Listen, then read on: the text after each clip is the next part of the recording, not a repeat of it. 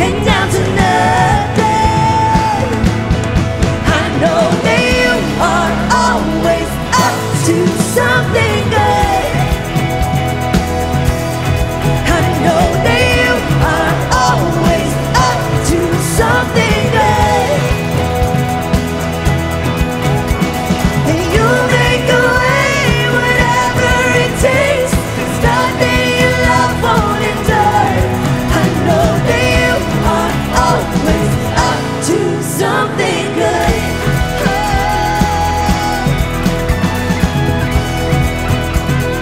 Come on, we're gonna sing it out. Through the darkest night, you are on my side. You were always faithful. Through my fear and doubt, you will lead me out. You were always able. Through the darkest night, you are on my side. You were always faithful. Through my fear and doubt, you will lead me out. I know you were always faithful.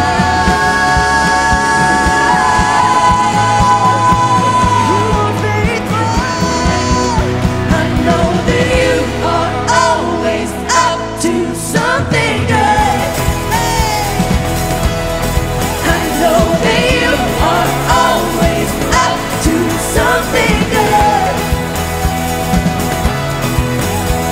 And you'll make a way, whatever it takes. There's nothing your love won't endure. I know that you are always up to something good. And you'll make a way, whatever it takes. There's nothing your love won't endure. I know that you are always up to something good.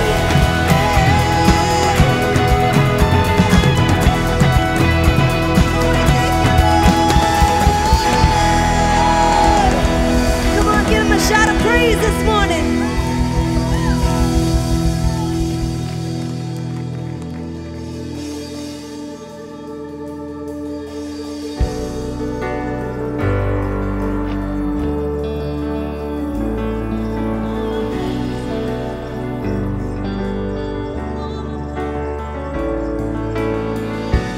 Days may be darkest, but your light is greater. You light our way, God, you light our way. When evil is rising, you're rising higher with power to save, with power to save. So you keep hope alive. You keep hope alive from the beginning to end. Your word never fails. You keep hope alive because you are alive. Jesus, you are alive. And death had a strong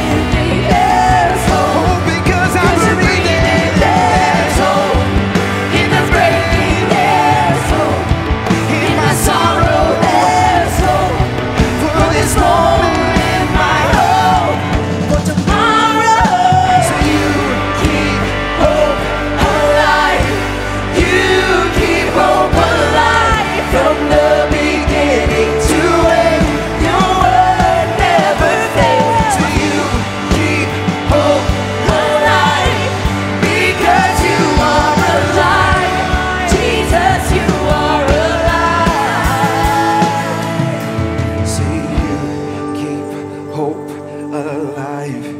You keep hope alive from the beginning to end. Your word never fails. You keep hope alive because you are alive. Jesus, you are alive. Come on, can we sing that just one more time? Say you keep hope alive. You keep hope alive from the beginning to end. Come on, remind yourself of this truth this morning. You keep hope alive because you are alive. Jesus, you are alive. Yeah. All my hope is found in you. My hope is in you, Jesus. All my hope is in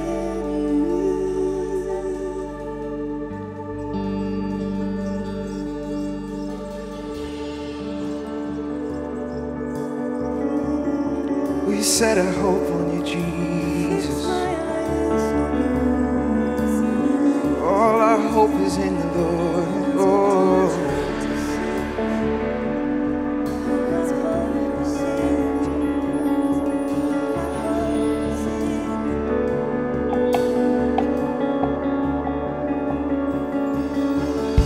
So let him turn it in your favor.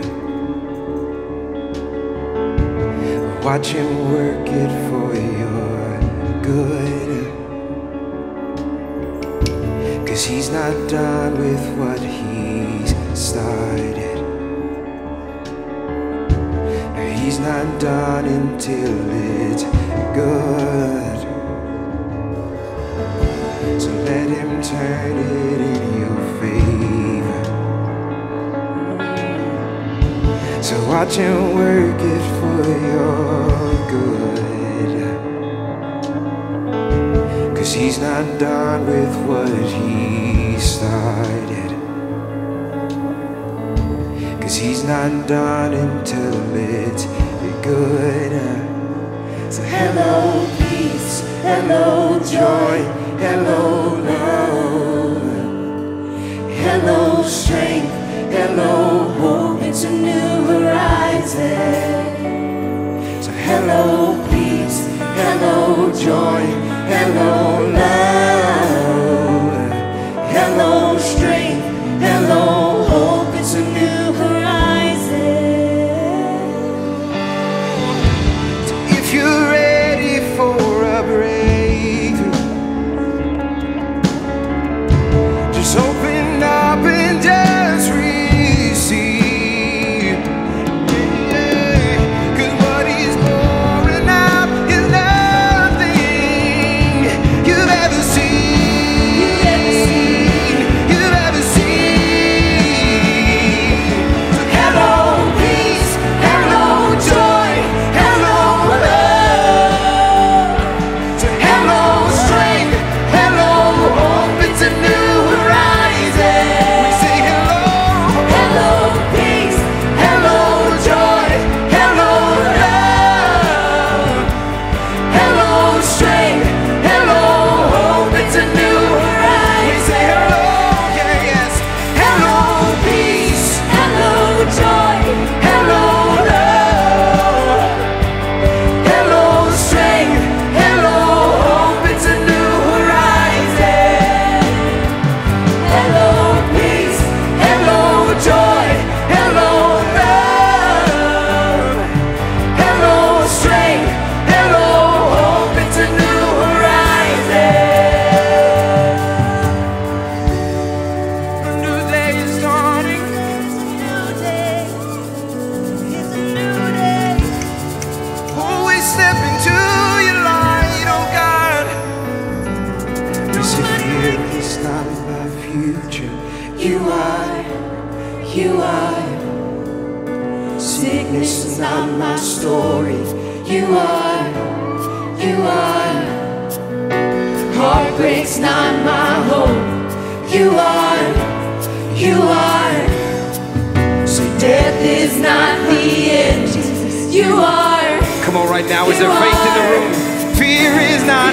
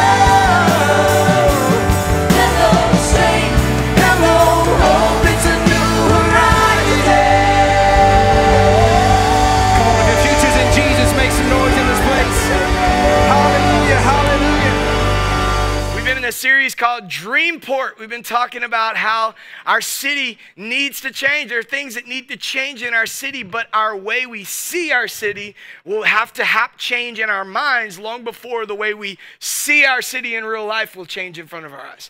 In other words, it happens on the inside long before you have hope to experience the thing that you want to have. You have to live from a place of hope. You have to believe that it can happen and trust. And this is not just some false belief. As Christians, we actually have belief that we call faith. And it's not just in that something can change, it's in a God who can change things.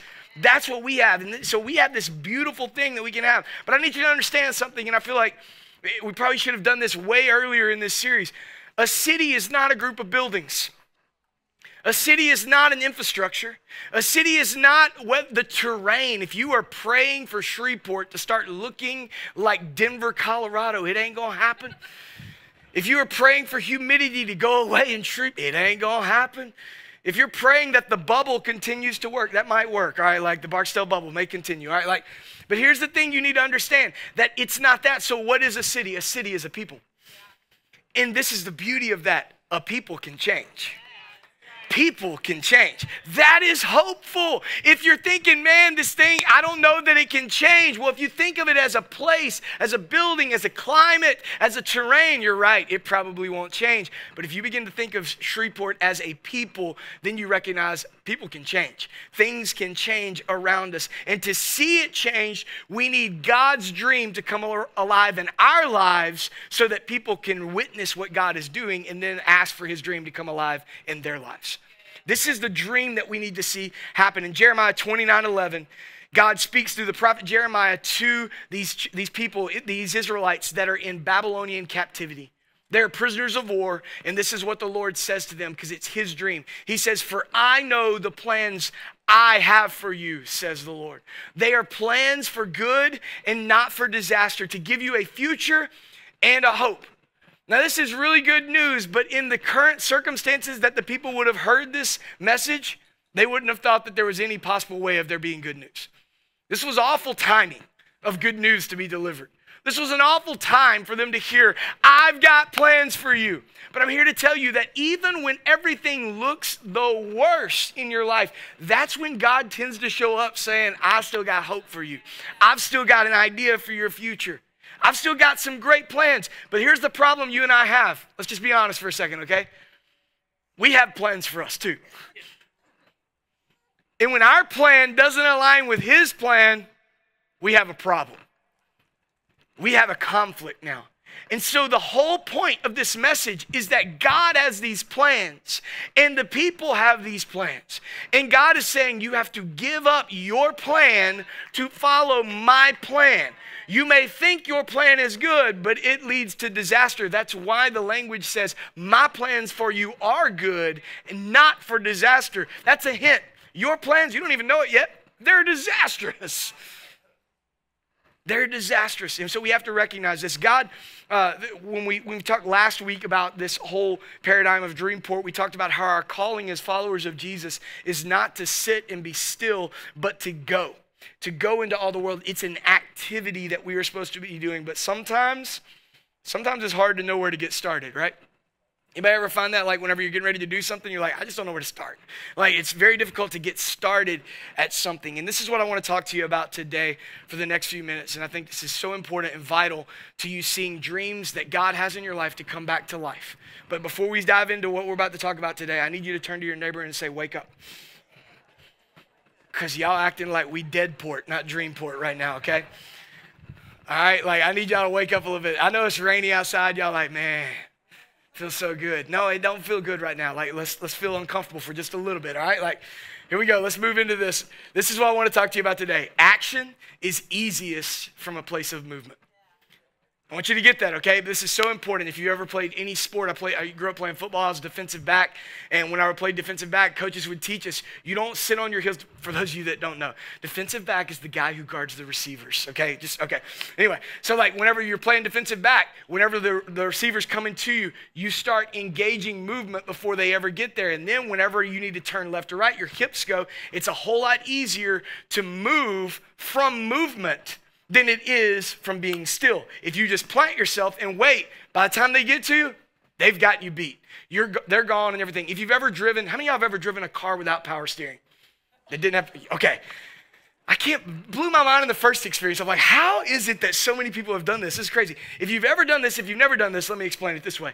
Driving a car without power steering, if you try to turn the wheel without moving, you're going to be in a fight. You're going to be, just screaming, and it's barely going to move. You're going to be doing this for a long time, but all it takes is getting a little motion, moving in a direction, and suddenly what was a struggle before gets really easy. Action is easiest from a place of movement, not being still. Action is easiest when we get moving in the right direction. It takes place. If you've ever been dancing, actually, if you're Southern Baptist, you don't even know what I'm talking about right now. Let me just say though, if you've ever been, we had daddy-daughter dance this past Friday night, and I took my two oldest kids, my two daughters, to go dancing at it's a little group that we have of dads and daughters, and it was great, man. We had a good time, and my girls love to dance, and so we get out there, and some of y'all, like, you get on a dance floor somewhere, and you're afraid of what it might look like, so you just stay right here, like just like that, and some of y'all get out there, and y'all, all right, like, it goes crazy, like, for a second. Y'all need to stop. I'm just saying, all right, like, here's the thing. We got out on the floor, and we're having a good time, but it blew my mind how many dads did not want to get on the dance floor with their kids. You know why they didn't want to? Because they were scared of what it would look like. This is the problem with a lot of us. We know we need to be moving, but we don't know what it's supposed to look like, and we're scared that if we do something wrong, that it's going to be perceived as incorrect, it's going to be seen as weird. And so rather than do any kind of movement, we just sit still. I'm just not going to do anything. But that's not the problem. Is that God can work with movement. God can work with this movement. Well, we are the proud owners of a minivan. And when we were shopping for this minivan, I actually had to leave to go out of town. I went across the country, across the world actually, to Sri Lanka, which is an island off the coast of India, off the southern coast of India. And while we were there, this van showed up to pick us up from the airport with this missionary that was going to be taking us around the island and seeing all kinds of things. And I took a picture of it and sent to my wife and said, "Here's our new van." And immediately she said, "No." Now, why did she say no? Because this van did all of the things we needed for a van to do. It had mini seats for our kids and their mini friends. Not mini friends, many friends, all right? Like, it had all the seats we needed. It could go places, all that. Do you know why she said no? Because it's ugly. And I agree. Like, it was awful. It wasn't the reason that the steering wheel was on the wrong side of the car, which some of y'all noticed that immediately. But it was just ugly, and it's what it looked like. This is what keeps many of us, get it? Okay, never mind. Many of us from participating in what God wants to do in our lives. God's like, just get going. And we're like, it doesn't look good. And he's like, no, get moving in the right direction, because for change to come, we need movement. Don't be afraid of what it looks like. Now, I just have a question real quick by show of hands. This is going to be confession time for all our Catholic people in the room, okay? Listen, how many of y'all are a bit of a perfectionist? Any perfectionists in the room? Don't raise your neighbor's hand. Raise your hand, okay. Now, how many of us use, even if you're not a perfectionist, I'm sometimes a perfectionist, sometimes not, but sometimes I use being a perfectionist as an excuse not to start something. You ever done that? Like, you use it as a reason that you don't want to get something going because you think, it won't be perfect, so I'm not going to do anything. Y'all, this is the biggest deceit that the enemy could ever do when you need change to happen in your life. Because we think that if I can't do it perfectly, I'm not going to do it. And God's like, who lied to you? Look, do you realize you are human? You can't do it perfectly. God just needs movement from you. God just needs activity from you. He is the perfection that partners up with your movement that makes it what it needs to be. You just need to get going. It's our calling to get going. The Israelites have this perfection problem. A lot of times in the Bible, we see this story of them not wanting to get going because they're trying to get it just perfect and they don't quite get it right. In fact, after 400 years of slavery to the Egyptians, Moses shows up. And even if you're not familiar with the Bible, you've heard the story where Moses tells Pharaoh and says, "Let my people go." You've heard that phrase. You've probably even seen the Disney movie, Moses. You know what I'm saying? We know this story in our American culture. And there's, in this 400 years of slavery, after it all ends, Moses shows up, says, let my people go. 10 plagues come over the Egyptians, culminating with the final plague being that all of the firstborn Egyptians die. Every single one of them. The firstborn males of their entire community pass away, including Pharaoh, the leader of Egypt.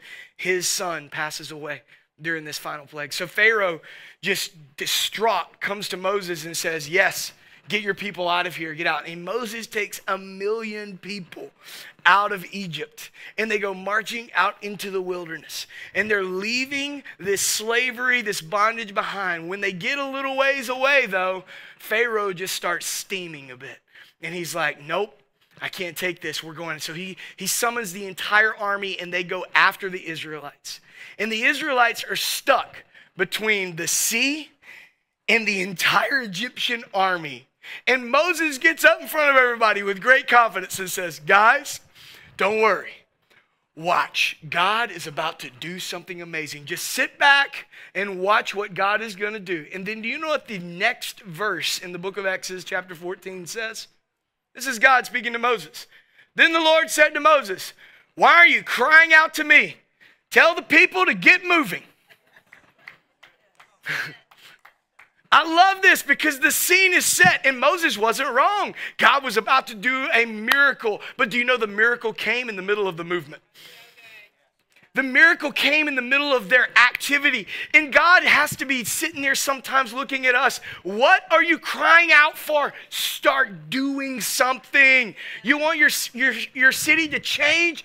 Get active. Get to doing something. This is what God is doing. So many times we're waiting on a move of God, and God is waiting on a move of man. We're praying, God, do a thing. I don't know if you've ever played cards with somebody that doesn't focus on the game. Come on, somebody. Y'all know what I'm talking about? Like it goes around, you get to somebody, you're like, it's your move. And they finally play it, and then it like flies through the next few people, and you get back around, and they're telling a story, and you're like, it's your move again. And they always say something like this, already? That's the way the game is played. But they're always waiting. They're always delayed. Some of y'all are looking around right now, and that's really rude of you, okay? Like, look. This is what I feel like God does. We're in this game with the Lord, and he's like, it's your move. And we're like, oh, I thought it was your move. And he's like, no, I react to movement. I respond to your movement. That's an act of faith. You know, that's all that is. When we begin to take, a step towards the Lord, that's when he shows up because he is impressed with our faith. He is impressed with our faith. It's this miracle that shows up in this moment like this. But if we like to wait for these perfect conditions to take place before we begin to do anything. And if you wait for the conditions to be perfect, you don't see a miracle. In fact, you explain it away that the conditions were perfect. It was set up. Everything was planned. It all worked out. Does that make sense? So we like to wait for the conditions to be perfect before we begin to move, and then we don't give God the credit because it doesn't look like a miracle anymore. This is why I believe God shows up in the worst possible times, because there's no way of denying it was a work of God. There's no way of anybody going, okay, no, nothing else can explain it. But sometimes we're waiting for things to get perfect before we move, and God's saying, quit waiting on perfection, start moving, and I'll show you a miracle. Start moving. And this, if you get nothing else today, this is what I want you to get out of today. The miracle of God is found in the movement of man. The miracle of God is found in the middle of the movement of man. When we begin to move, miracles take place. God shows up and begins to get started on things. When we start moving towards God's dream, that's when we see the miraculous hand of God at work in our city. That's when we see things going. But many of us like the one-day win attitude. Come on, anybody ever had the one-day win? Hey, one day when we have more money. Hey, one day when our kids leave. Hey, one day when we don't have anybody telling us what to do. Hey, one day when, and we get in this mode of saying that's when we will move, and we plan on activity that never actually comes because something else will happen that will cause us to say one day when. Some of you are waiting on having all of the steps planned out. You know God's called you to start a business or to do an expansion or something like that, and all of a sudden you're waiting on all the steps to be planned out before you ever take a step in the right direction. And God's like, no, don't wait, because the miracle is found in the movement. Once you know the step and the direction to go, get going, and it'll be a lot easier to adjust as you go. The miracle's found in the movement. Some of you are waiting on a bunch of followers to start following you before you start acting like a leader. But the miracle is found in the movement. You start acting like a leader, and God provides the following as you go. Some of us are waiting. Some of us wait for us to have extra money to participate in giving to the kingdom of God. But the miracle is found in the movement. When you start giving of what you have, not what you don't have, of what you have, the miracle shows up in that. Some of us are waiting until we have extra time. One day when I retire, that's when I'll begin to serve the world around me. But the miracle is found in the movement. If we will just begin to give of what we have. I wish I could preach it for a minute. Get this picture, because it changes everything. Changes everything. Movement matters to God. It matters to God. And when we get going in that direction, He'll correct your direction. But it's so much easier to correct something that's moving than it is something that's sitting still. So much easier. The miracle is found in the movement. So here's the question that you have to ask yourself today, and we all have to ask ourselves this question. Here's the question. Are you willing to sacrifice comfort for movement? Because movement sometimes is uncomfortable. I've done several races. I've done several Tough Mudders and Spartan runs and stuff like that. And when you do these races, it's not comfortable. People will ask, people that don't do these races, nobody at the race asks this question. They all understand each other. But people leading up to the race are like, why would you do that? It's because miracle is found in the movement. My body feels better when I train for something like that than when I don't.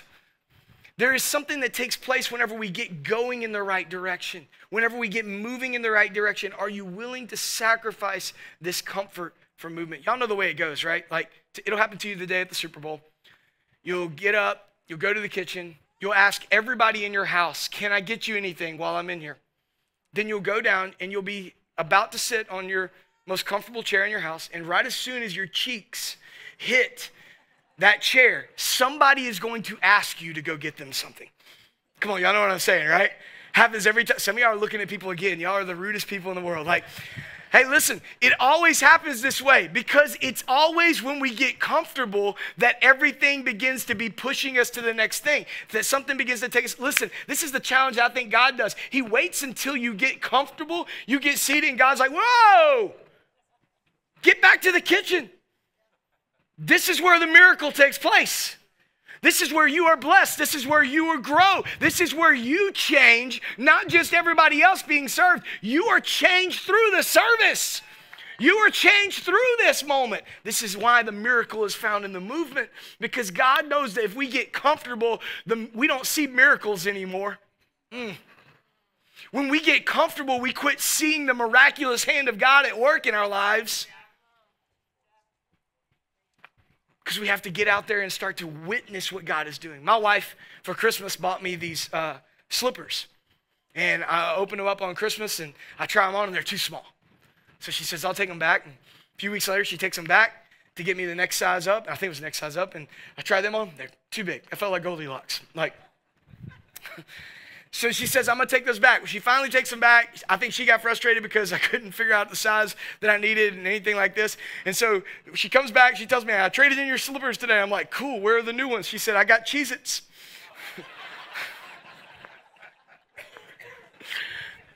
Now I want you to get this picture, okay? Slippers, even though they're comfortable, they're made for movement around your house. They're made for walking. If all you were going to do was sit down, you don't need slippers at all. You're just going to do that. Cheez-Its are made for sitting on your rear and doing nothing. That's what Cheez-Its are built for. Now, here's the picture I need you to get. Cheez-Its will run out. Quicker than you think? Cheez-Its will run out, but slippers keep you running. Oh, y'all need to get this picture, okay? Listen, this is the thing that we need to understand about God. Many of us have traded in a mobile Christianity for a sit on our rear and consume Christianity. We've sat down and we've said, this is what I'm going to get out of this. This is what I'm going to consume, instead of putting on something that takes us into activity. Because this is where we see the miracle. You don't see the miracle. People sit down a lot and say, man, don't you wish it was like that again? And God's like, I want the future to look better than that. I want it to be better, but it requires movement. Don't sacrifice movement for comfort. It's time to get going. It's time to grow. It's time to go. Every single dream that God gives you, every dream of God, every one of them, for every dream that God gives, he gives grace as you go. Grace as you go. One of the legends of the Christian faith, Tommy Barnett, who started the Dream Center in Los Angeles on Skid Row, where they took everybody that nobody wanted. Legendary dude.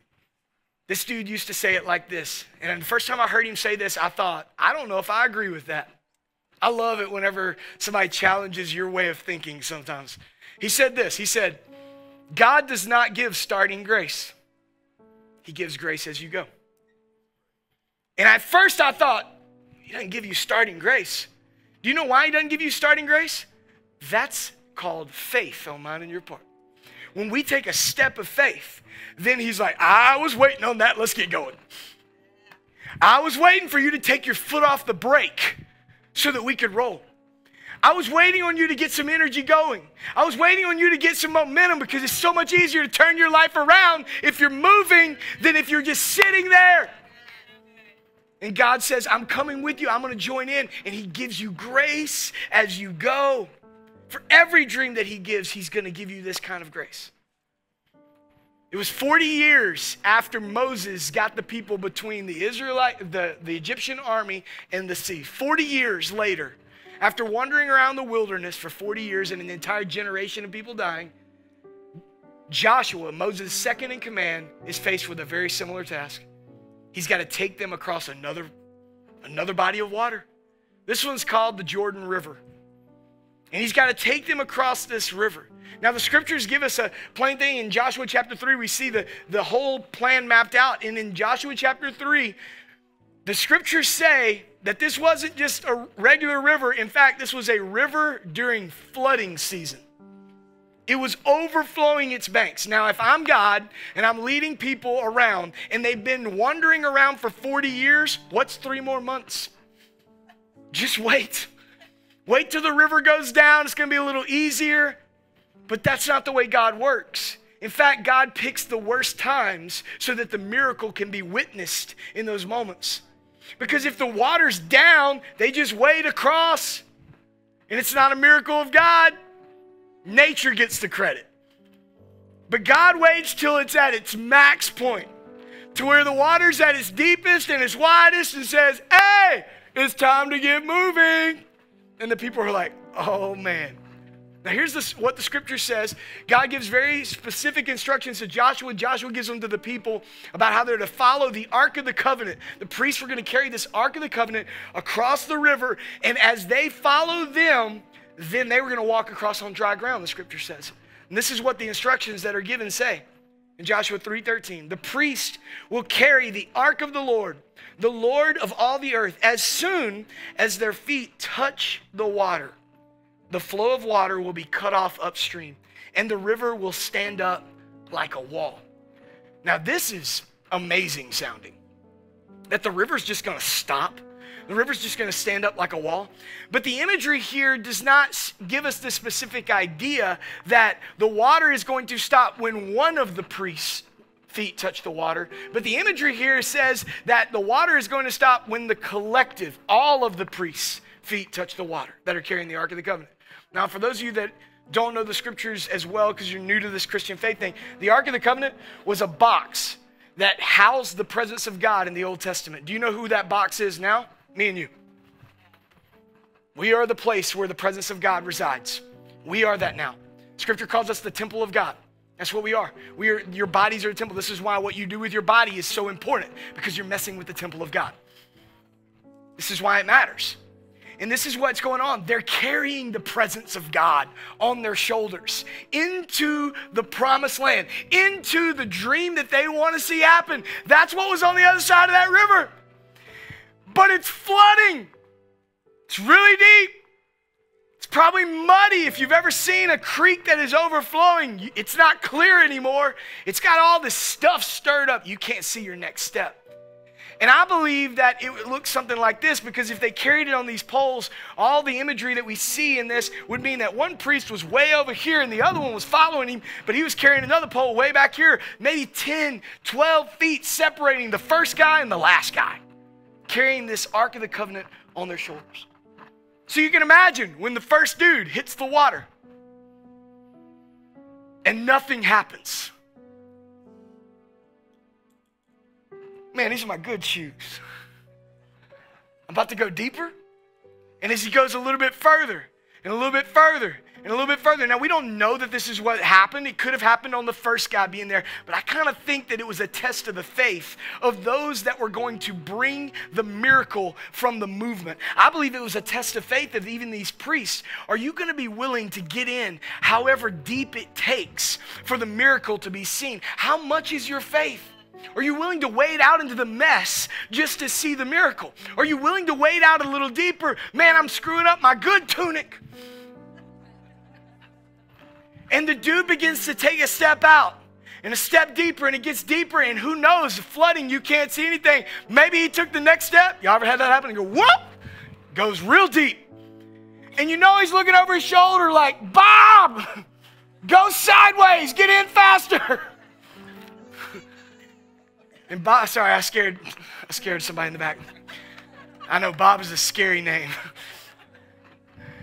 And look, they just slowly moving into the water, and there's still no miracle. Come on, ever feel like that? You start moving, and you're still waiting on God to do something, and you're getting deeper and deeper and deeper and deeper, and it's like, where is God in this moment? Where is God? I've made my act of faith, but God is not showing up in this moment.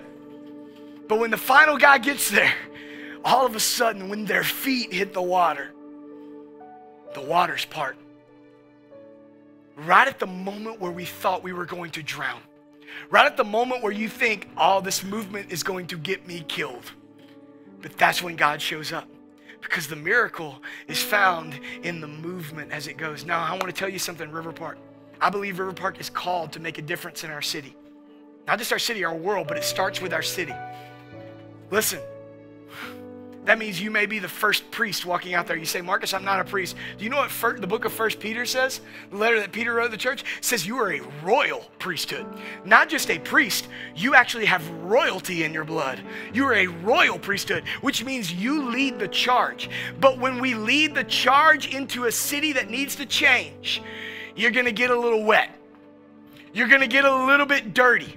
It's going to be a little, because you're the first guy in. You're the first one moving into faith. And that step of faith puts you in places that maybe you wouldn't have chosen to go on your own.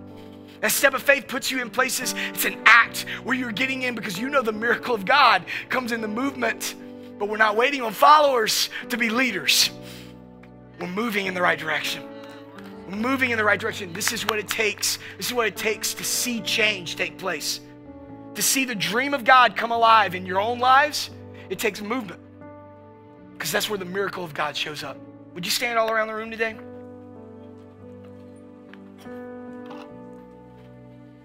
You may be in this room right now and you may not know how to follow Jesus yet. You know you want to follow Jesus. Or maybe you've been, quote unquote, following Jesus, but you don't know how to do it to the next level. I'm here to tell you, quit worrying about what it looks like and start moving in that direction.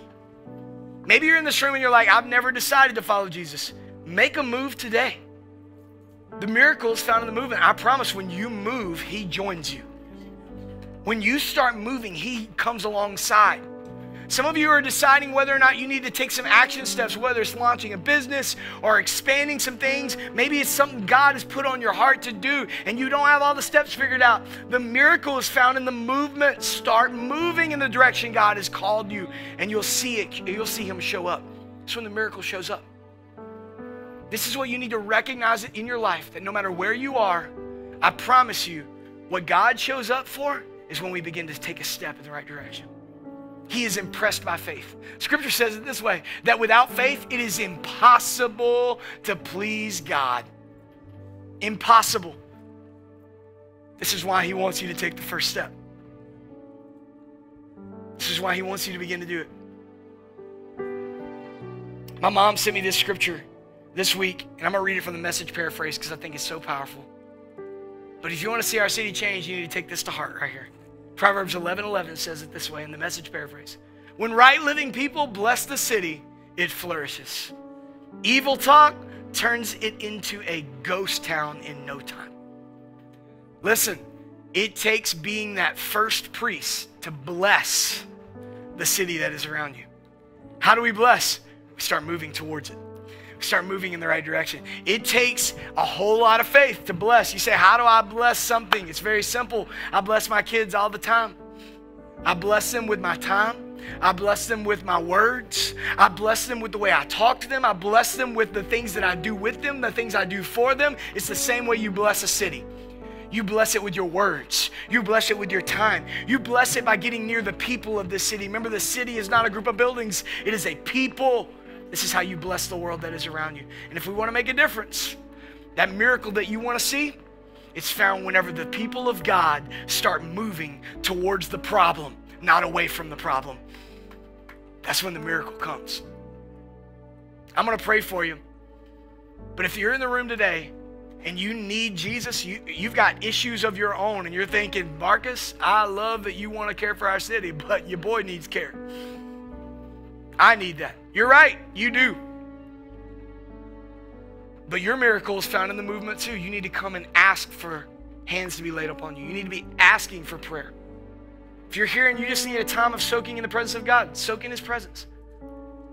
But don't leave this place without recognizing that God is waiting on your movement. Your movement. Not just our movement, your movement. No one can do what God has called you to do but you. You. So I'm going to pray for you, and I want you to walk out of here as fully commissioned people to move the way that God has called you to move. Father, how good it is to be in your presence. How sweet it is. We feel your anointing on us to do the work of ministry, God. We don't do that work alone. But sometimes you call us to get the movement started, and you join us in the journey. And so I pray right now, Lord, that we would recognize that the miracle that we want to see is found in the movement that you've called us to take. The movement that you've called us to do and become for our city to change around us, God. And for the lives of those that are in this place that are hesitant, God, because we don't know how to follow you the right way. We know we want to follow you better. But we screw it up all the time, God. For those of us that are thinking like that, I pray that we would begin to recognize that we don't need to wait for perfection to follow you. We can follow you imperfectly while you perfect us. We can follow you imperfectly while you change us from the inside out, God. While you make us better and better. Because that's where the miracle is found. When we begin to move towards you, to what you have. Come on, would you just, with your eyes closed, would you just raise your hands as a sign of surrender to him today? It's when we surrender to his plan for our life that things begin to change. It's whenever we give up our ways for his ways that things begin to change. It's whenever we do the things that we don't understand why this works. I don't understand why lifting my hands does a thing. It's movement. It moves us in a direction. It moves us into a posture of surrender so that we can actually surrender to what God is saying. So, Father, we just pray right now, Lord, that you would just anoint your people. Even when we don't see what this effort that we're doing will do for our city or do for our lives or do for our families, God, we would just become consumed with the idea of moving in the direction you've called us to move. In Jesus' name I pray. Amen.